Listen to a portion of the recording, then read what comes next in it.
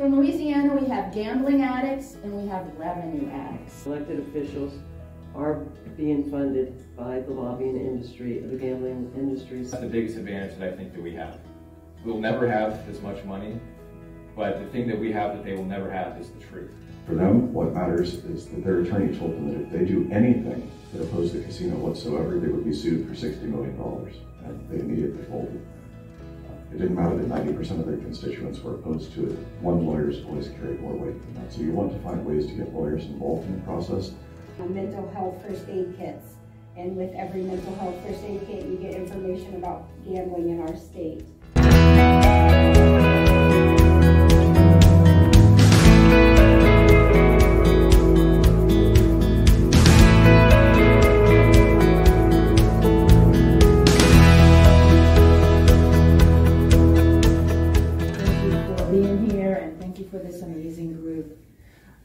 I was asked to just talk a little bit about Louisiana, and I decided to do a little bit about just the brief history of gambling in Louisiana. I think some of you might find that kind of interesting and, well, interesting. And believe it or not, Louisiana law defines gambling as the intentional conducting or directing or assisting in the conducting of a game contest, lottery, or contrivance whereby a person risks the loss of anything in value in order to realize a profit. And whoever commits that crime shall be fined, and whoever directs that and supervises or conducts illegal gambling would possibly receive a fine of $20,000 or imprisonment by hard labor. So, like, what's up with that? So gambling's illegal in Louisiana, right? Well, if you read this, you'd think that any of the current forms of gambling, like sports betting, casinos, riverboats, slot machines, all of those things would be illegal. Well, Louisiana politicians found a way to get around that by automatically fixing that by changing the word gambling to gaming, and by saying that gaming is not illegal according to Louisiana law. So therefore, all of those things are not illegal. So they changed the language, changed the law, so they fixed that for themselves. So in the old days, before I was born actually, I think, local sheriffs would go around with axes busting up one-armed bandits in gaming parlors around our state. But things began to change in the 90s when Louisiana plunged headlong into legalized gambling and authorizing more gambling than any other state at the time. And leading the charge was someone you may have heard of, Governor Edwin Edwards, and some of you may have heard that name before. There's an excellent book called Bad Bet on the Bayou by a man named Tyler Bridges. And if you want to read about the machinations of corruption and how gambling became entrenched in Louisiana, you should read that book. I mean, it's probably stories that you could replicate in other states. And I always say if I had read that book before I got involved in the gambling fight, I probably would have felt like it's a waste of time, like you're not gonna get anywhere. So from 1990 to 1992, we legalized almost every form of gambling, of course not sports betting because that was still not allowed. And in 1992, Louisiana approved a land-based casino at the foot of Canal Street. If you've ever been to New Orleans, you might have seen that. What that vote, there was a vote taken on the casino. The Speaker of the House at the time, his name was John Alario, he shut down the machines early, so the voting machines, so that the opponents of the casino could not vote on it. And according to the book, Bad Bet on the Bayou, John Alario was handing out lobbyist checks to the legislators on the House floor while the vote was going on. At that time, the governor promised that the casinos were going to provide millions and billions of dollars and all sorts of jobs for people in the New Orleans area, which is desperate for jobs and to employ people. But year after year, the casino, the one land-based casino failed to perform and has come back to the legislature every year or so to ask to have their obligations reduced, and of course the legislature dutifully provided that. So in the end, the governor of our state, Edwin Edwards, he went from pinstripes to jail stripes. He ended up in jail because of his activities in the process of legalizing gambling. And just recently, a state senator who was a member of the Senate committee, which has oversight of the gambling industry in Louisiana, she went to jail for using her campaign funds and state party funds, of which she was the chair, for gambling. And so she is now in prison. We have a combination of Indian gambling, state-sponsored lottery, big corporations operating riverboats and casinos. We have horse racing. And then we have truck stop casinos, which have video poker. And then every mom and pop bar and restaurant can have up to 3 video poker machines in their establishment. The one thing is, when this was going on, in the 90s, when this was taking place, I was a young mother, and I was already active at the Capitol on other issues, but for some reason I didn't feel like this was a big threat, or maybe I felt that this is a fight we can't win. And so I didn't really get involved, and I really regret that. At least it might have been inevitable, but I still wish that I had been involved in that. And I've spent the last 23 years trying to prevent the expansion and deregulation of gaming and gambling, and of course that's a very difficult task. And in the meantime, I did become part of the Louisiana Family Forum, which has greatly allowed me to expand my effectiveness statewide and on that and other issues. Gambling has surpassed the oil and gas industry in Louisiana as our top industry, and it's also provided a tool by sharing some of the revenue with the local governments. It provided a tool that would encourage more people to want to have gambling in our state.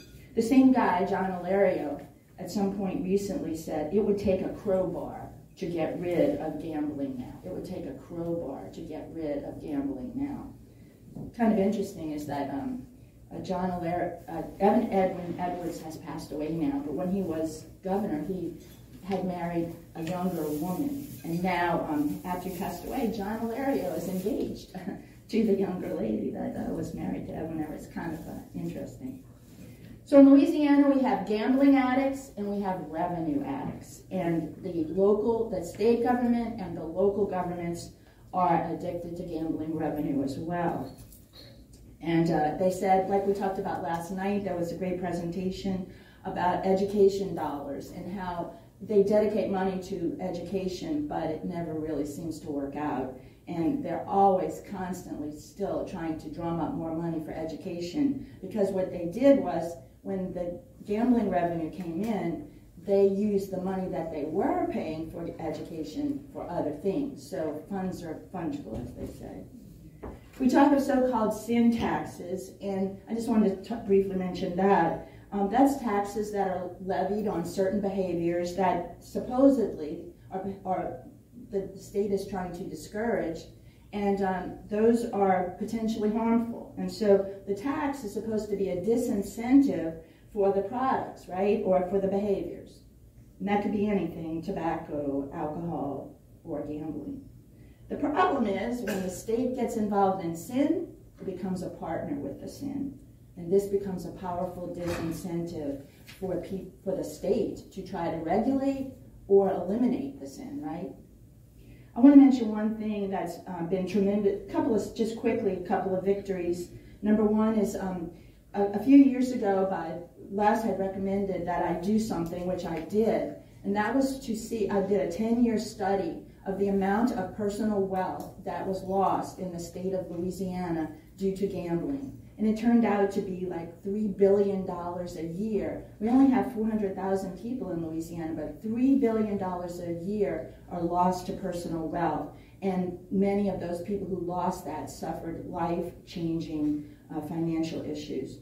I also used this book by Professor John Kent to determine the amount of problem gamblers and what they were costing our state. And we found that about every year, there's about a $2.7 billion loss of, payment that's paid out in social costs and other things on addicted gamblers and another $2.5 billion based on problem gamblers. Just two quick things of victories that we've had. One is something, we passed a bill we call Johnny's Milk Money. And we required that corporate gambling interest had to check the database of the Department of Children and Family Services and see if any of the people that were winning they were delinquent in child support. And they found, that's just in the people who have won, they've recovered millions and millions of dollars through that. So I think that's an amazing thing. 2 years ago, there was a move to move a riverboat into a neighborhood, into a marina in a city just north of New Orleans. It passed the legislature, but amazingly, the people of that parish rejected that casino. That was an awesome thing. So it's difficult. Louisiana's a very difficult place to work on gambling, and we just continue to stand strong against expansion and deregulation. Money is, of course, a powerful incentive. John Quincy Adams said, "Duty is ours, the results are up to God." And so we just continue to try to do our duty and be obedient, and then leave the results up to God. So thank you.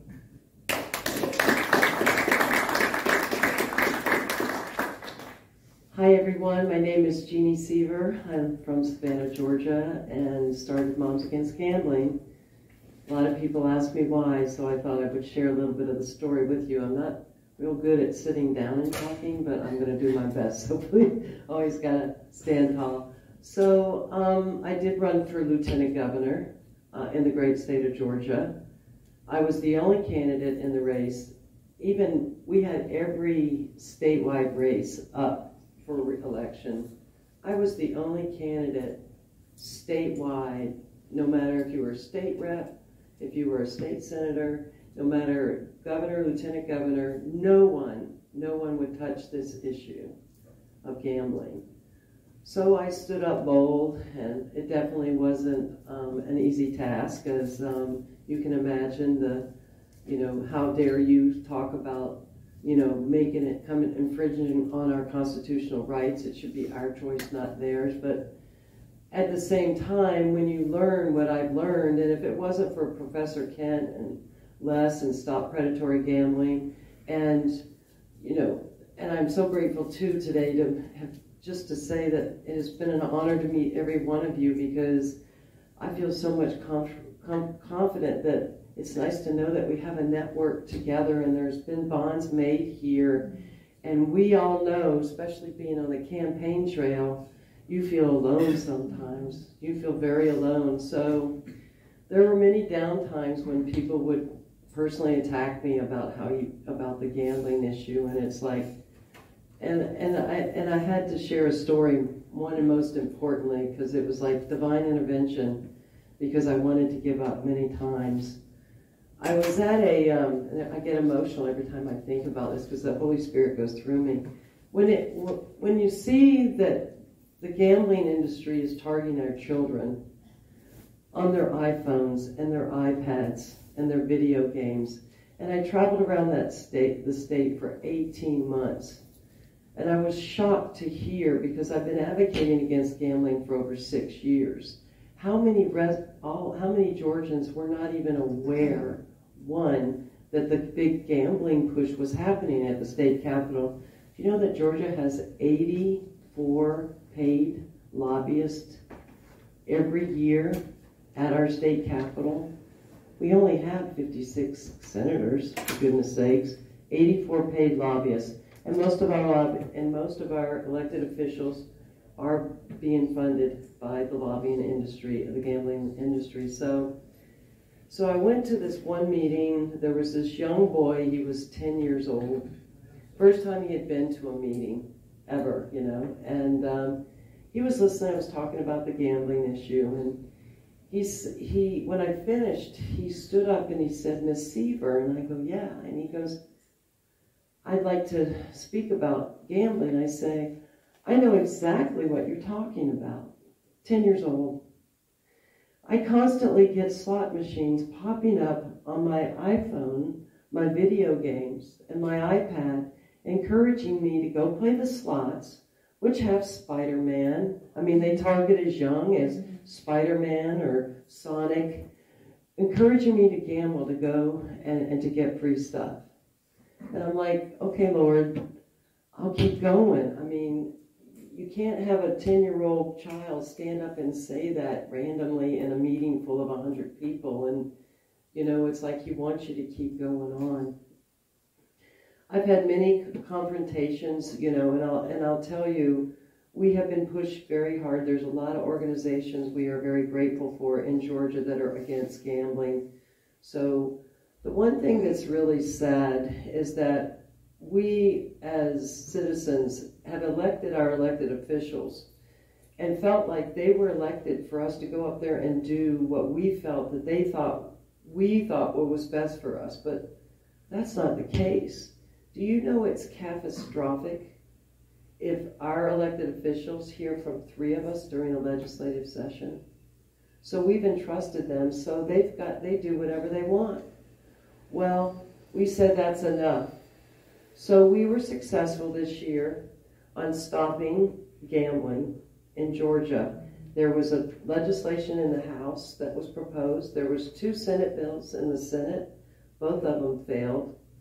I don't know how many are familiar with crossover day. That means if you don't get a certain, if you're the 15th, 16th day of a session, there's 30 days in session, 15 days of session, if you don't make it, your legislation doesn't pass out of the House or Senate, it goes nowhere.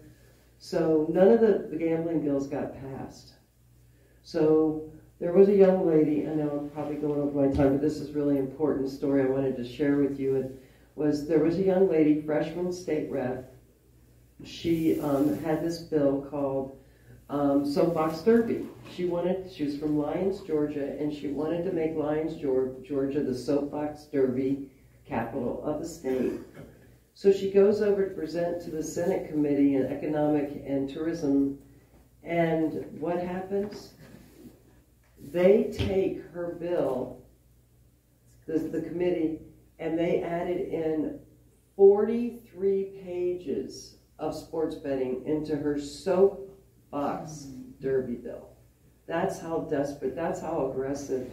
And they made her amend it on the floor. They forced her to, I mean, interrupted it. Yes. Yeah, I mean, that freshman was just, I mean, I'm sorry to interrupt, but it was just like, it was, anyone, regardless of your political stripes, it was appalling, the democratic aspect of it, so. Yeah, and my state senator was the one that seconded to pull her language, because she said, look, I don't want my language to be included in any kind of sports betting bill. You pull my soapbox derby bill, my language out. And my state senator seconded that. And it was just so disgraceful. And even Senator Dugan, who was a supporter of sports, of gambling, stood up in that committee, was a member of that committee, and he says, you know what? I can't believe you guys. You just took a soapbox derby bill and put sports betting in it. You just put the sports betting legislation back 5 years. I cannot support this bill, and I will encourage anyone and everyone to vote against it. I mean, that's how desperate it is, and that's how hard it is. So I think as far as moving forward, you have to be bold. I don't know, I was bold enough to run this ad, which basically were my opponents that were running, and Stacey Abrams, all running on the gambling issue as lieutenant governor. And of course, that you can imagine how many enemies I made by putting something like that out. But you know what? It's always about the right thing to do, and people have to protect our children. So the most important thing when we organized a group of folks, they gotta have some kind of ammo. So we created these bullet points on, you know, the biggest expression that the lobbyists have told the legislators to say is, it's for the kids. If you vote against gambling, you're voting against children's kids. Do you know how much of that Hope Scholarship is what our 23% of the funds we raise for Hope Scholarship through the lottery, because we have lottery and the COAM machines, 23% goes to Hope Scholarship. The rest goes, some for payouts, but who knows? The kids are not getting the education that we need. But anyway, I'm getting that. But I think it's really, really important you have, you know, if it wasn't for all of y'all, and especially John, I would have never been able to move forward, but I'm going to move forward and educate Georgians on the importance of what the gambling industry does to us. And tell me one more thing, $10 billion in surplus Georgia had in the last 2 years. And they say they need that money. We need to pass gambling because they need the money for the kids at Hope. It's a bunch of baloney. It's not an easy task, but I tell you what, the Lord is with me every moment, and I am very grateful to be here and to share my story, and I will keep the message and keep educating Georgians and the state nationally. Gambling is not something that our children need in our future. Thank you very much.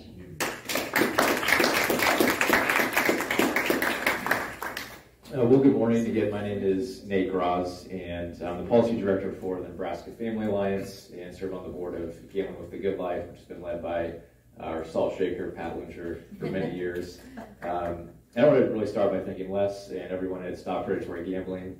I know for myself, every time I get to hear Les speak, I just have a renewed energy to be in this fight, and it's great to get to learn from you all as well. So this morning, I'm going to share just a little bit about what it's like fighting the gambling industry at the state capitol, some of the challenges that we face, and hopefully how you can be effective in opposing expanded gambling in the gambling industry at your state capitol. So in my work, I get to work on a variety of different issues, but without question, the gambling industry specifically is as persistent as any. They are relentless. They are back year after year, constantly trying to take new ground inch by inch. They are well funded, which is not a surprise to anyone here, but they're also usually very well organized. And I know that every state is different and has their own unique political realities and circumstances, but I think there are a few things that sort of general principles that apply across the board. And so first, I would really say that the single most effective tool at your disposal in doing policy work and lobbying is relationships. And that might sound kind of obvious, but you really cannot underestimate the value of personal relationships and the difference that can make. Because you might have all the facts on your side, you might know this issue backwards and forwards, but if you don't have that relationship, then too often what you're saying just falls on deaf ears. For example, my very first year lobbying, I was talking to a senator about a fantasy sports gambling bill. I was walking him through the arguments. He was nodding his head, agreeing with everything I was saying, even told me a tragic story of someone he knew who lost everything gambling. And then in the very next breath, he said, but I have to vote for it because I already promised someone that I would. So you really cannot replicate the type of influence that comes from personal relationships.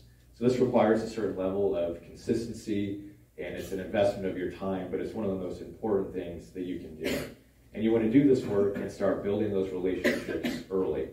So we're meeting with legislators not only before our session begins, but with candidates before they're even elected, so that if and when they get down to our state capitol, they already know who we are, and we've built that relationship and that trust, and that can really pay dividends down the road. So secondly, to effectively oppose the gambling industry at the state level, you really need a strong coalition. And you want that coalition to be as big as possible. The unique opportunity that we have here is that this is one of the few issues that truly can transcend politics. Because at its core, this is a justice issue. This is not just an issue of personal vice. This is a justice issue that defines how it is that we love our neighbors and uphold the common good. And so that's a real opportunity. So work to get multiple people from different organizations and backgrounds to reach out to legislators. And again, do that work early before they even have a chance to vote on a bill. Because here's the thing, there is no grassroots movement for expanded gambling. That's something that Les talked about yesterday.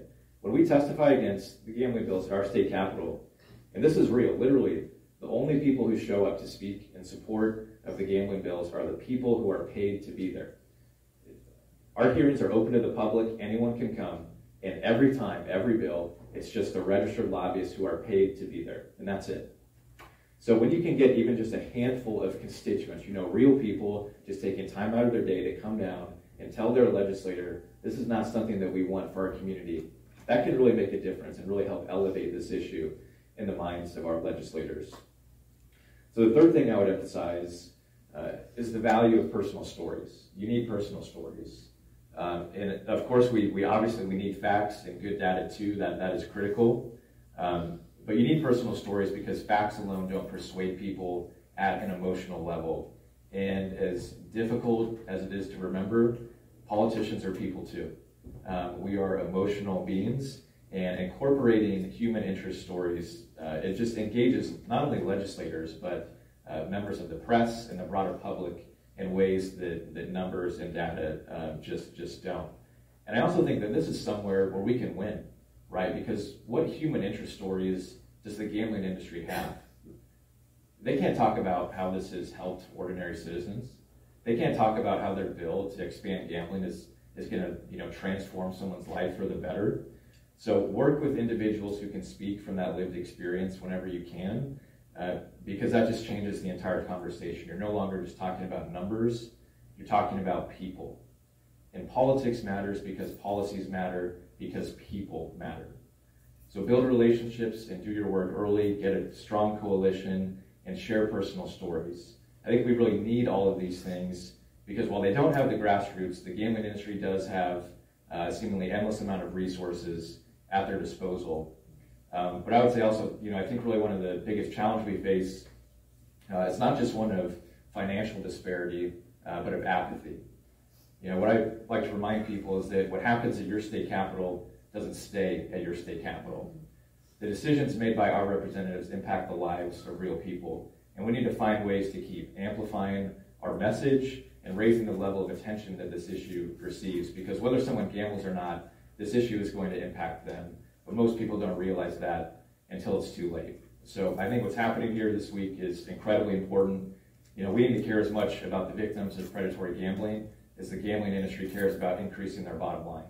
And we need to be as effective at speaking the truth as they are about hiding it. And lastly, I'll say that's the biggest advantage that I think that we have.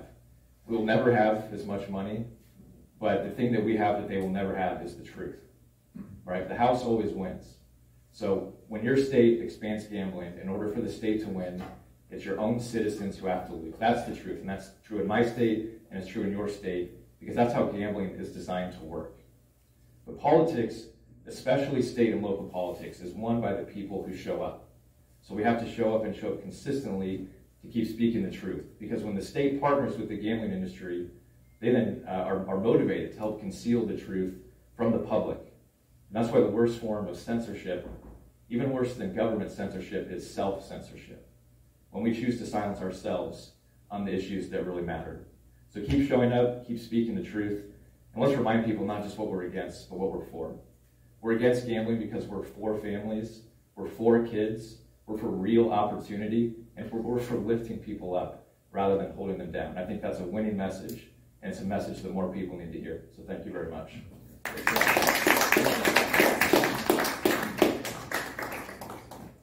Thank you. My name is Andrew Shaffer. I'm from State College, Pennsylvania, which is the home of Penn State University. I'm going to be standing over here because Les is pulling up a resource that I'd like to share with you on the screen, and I don't want to be blinded by the projector. But Les has asked me to share some information about what I've learned over the last 2 years fighting against the development of the casino. It's intended to be built 3 miles from Penn State's main campus, where we have 48,000 undergraduate students being championed by current and former trustees at the university itself. And it's really hard to sum up 2 years of experience in 8 minutes, but I'll try. The first thing, and it was mentioned yesterday, it's really important, is to do your research. Find all the places that you can inject your advocacy into the process of the casino being approved. Find ways to slow it down or to stop it completely. It's going to differ from state to state, even from community to community, but you need to know what you actually are supposed to be targeting. Just getting people riled up about it is not going to have any effect. You need to know where are the effective levers of power that you can influence the situation and actually make a difference. Along with that, in our experience, it has been crucial to get lawyers involved. Our community does not have any lawyers involved. We have 90% public opposition to the casino. We've lobbied our public officials. We've gotten nowhere. What has gotten somewhere is that there's another casino developer who is suing our gaming control board in Pennsylvania, saying that they broke their own rules in the way that they've gone about the process of licensing this casino. That has held this up for years, and it looks like it's going to be another 2 years delayed before that happens. We're hopeful that the court case will be favorable to us, that they're going to have to go back to the starting point. At that point, our community will be ready and mobilized that if they try this again, we're going to be there at the initial public hearings, and we will have overwhelming opposition to it at that level. Still no guarantee that the Gaming Control Board will listen to us, but it will be obvious that they're going against the public will at that point if they do. In order to get that public opposition, the way that we've done that is we've set up a lot of online resources. We set up a website. This is the website right here. It's grown a lot over the last 2 years.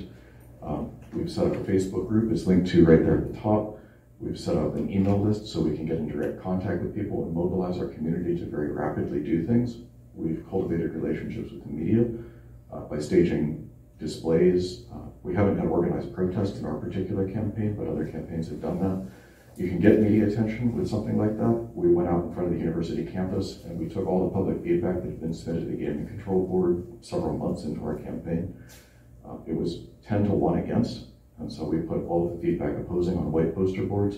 We had 10 or 11 of those. We had all the feedback in support, which was part of one white poster board, and we put that up next to it. It was a very striking visual display of how overwhelming the opposition to the casino really was.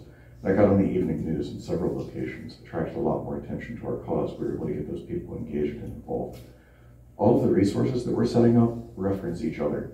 So we always want to be referencing the website, our social media group. We set up an online petition as well.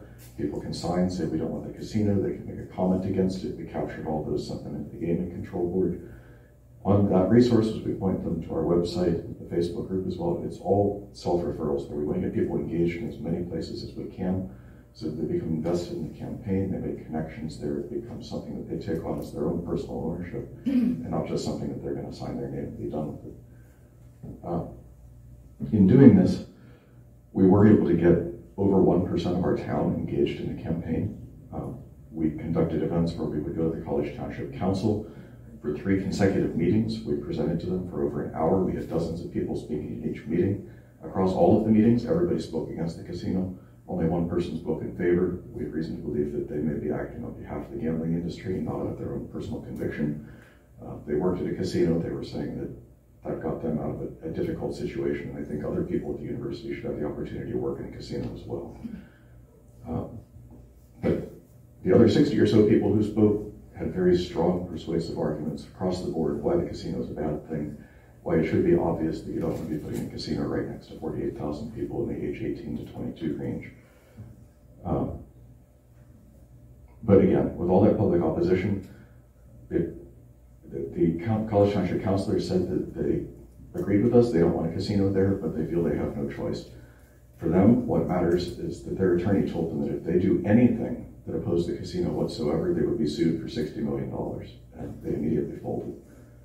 It didn't matter that 90% of their constituents were opposed to it. One lawyer's voice carried more weight than that. So you want to find ways to get lawyers involved in the process, either to slow it down or to turn the tables decisively like that. The casinos come into communities like ours, and they have a strategy where they act very fast. We talked about that yesterday. They want to get approvals before anybody knows that it's happening. Most of the people in my community didn't even know that there was going to be a proposal for a casino until at least the day after the public hearing had taken place. There was only one public hearing in the process in our community where we have an opportunity to speak. And so if you missed that, and they took great care to make sure that it was scheduled during the week between the summer and fall semesters at Penn State, when all of the faculty and staff are out of town and all of the students are out of town. There was a pre-registration requirement so that if you wanted to speak at that meeting, you had to register in advance. If you showed up and you hadn't done that, you wouldn't be allowed to speak. There were 6 people who spoke in favor and 2 people who spoke against. They then took that and said the community overwhelmingly supports the casino by a margin of 3 to 1 out of a sample size of 8. In a community of over 100,000 people. So there's obviously spin going on there, and it's deceptive, which is another common theme that we're seeing here. But in order to combat this, we've been fighting tooth and nail ever since then. We've mobilized an enormous amount of opposition. If you scroll down a little bit on the screen here, you can see the cumulative feedback over time. What we found is as we got more and more people involved, this grew over time. We started writing letters to the editor. We started recruiting people. We went door to door. Again, all of this, we're trying to connect it with all of our resources. You can see the disparity in feedback opposing versus supporting grows over time. When you include all the signatures we got in the petitions, it grows exponentially. By the end of it, we were having an opposition ratio, I think it was 42-1 against, which is decisive. And the Gaming Control Board recognized that, and so they said, we're setting a public feedback deadline on, I think it was June 12th last year. They didn't make a decision about the license until January 25th of this year, but they didn't want to allow us to get enough feedback on record that it would be an obvious public scandal, like when they tried to build a casino next to the Gettysburg battlefield. They got 60,000 people from all over the country saying, you people were crazy, why would you desecrate the battlefield memorial by building a casino right there? And we were on track to replicate that, so they cut off our opportunity to do it. When they actually reported their results, they actually characterized the arguments that we put forward pretty well, but the petition results that we had, they said we had over 7,000 signatures in our petition opposing. We actually only had 3,300, but it seems that they didn't look very closely at the cover letters that were submitted explaining that we submitted the first petition, and then a month later we submitted an update to the petition that had all the same signatures, and we did that for the purpose of making it very easy for them. All these signatures went in with the names, contact information, so that they could contact anybody who had signed this and verify that, yes, this person really does oppose the casino, and they can explain why if they want to, because we knew that the gambling industry would likely challenge us on this and say, well, these aren't real people, they didn't really sign this.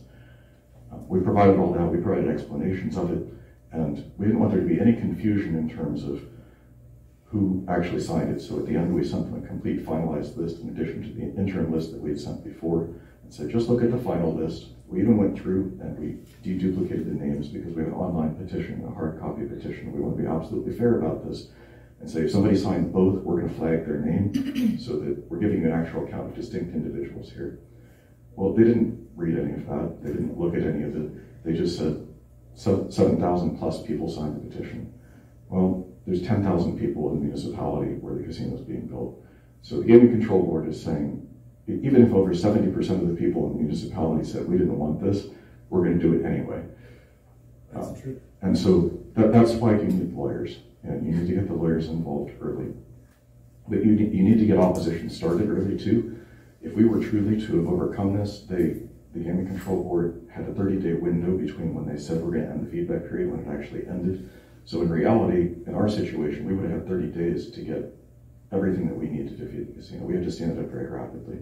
Our campaign took a long time because when I got involved in it, I wasn't expecting to get involved in this fight long term. I thought I'd write a letter to the editor. The leaders in our town will see a reason because they don't want to destroy Penn State, and they will act to stop this. Well, that's not what happened. The leaders at Penn State are invested in the casino coming in because current and former trustees are the people who own the casino. And they have a great amount of influence over the university and are using it for their own advantage. We want to help people stand up campaigns in other communities where this happens much more rapidly. And so all the resources that we have, and Les, if you could scroll down so that they can see that as I'm talking, we've accumulated this on the saynocasino.org website, which is right here. This is available for everybody. Please make use of it. We have history about our own campaign here at the top, and references to all the public feedback that was provided there, but the important stuff is down here at the bottom. We have all the arguments that we've used against the casino in our community, which are generally applicable to any casino in any community, because the principles and dynamics are the same. The casino industry operates the same way just about everywhere that it goes. But then we have categorical refutations of each of the arguments in favor of the casinos. We have identification of all the different types of crime and societal harm. They're grouped together in categories here. These are all recent media publications, academic articles, research. You can use this to support your own arguments. You don't have to go out there and spend hundreds of hours finding these things like what our community did. It's all right here. And so please make use of those resources in the future. Make use of what we've learned so that you can stand up a community right away. Perhaps one of the most useful things that we're adding, it's still active. All of this is actively under development, but We're now adding lists of allies. We have groups that oppose predatory gambling specifically. We have groups that oppose all gambling, who are going to be natural allies on this issue of expansion of gambling. We will be soon adding lists of individual casino opposition campaigns across the country. And the idea here is that you can find allies in your own community. You can find them at the national level. And we can counteract what the gambling industry is doing. The gambling industry comes in, they can divide and conquer. They come into College Township. We have 100,000 people, most of whom are not educated on this issue. We don't have any infrastructure set up. They set up so that, according to their plan, they've got 30 or 60 days to get everything done. They're going to come in with threats of lawsuits. It's just absolutely overwhelming force.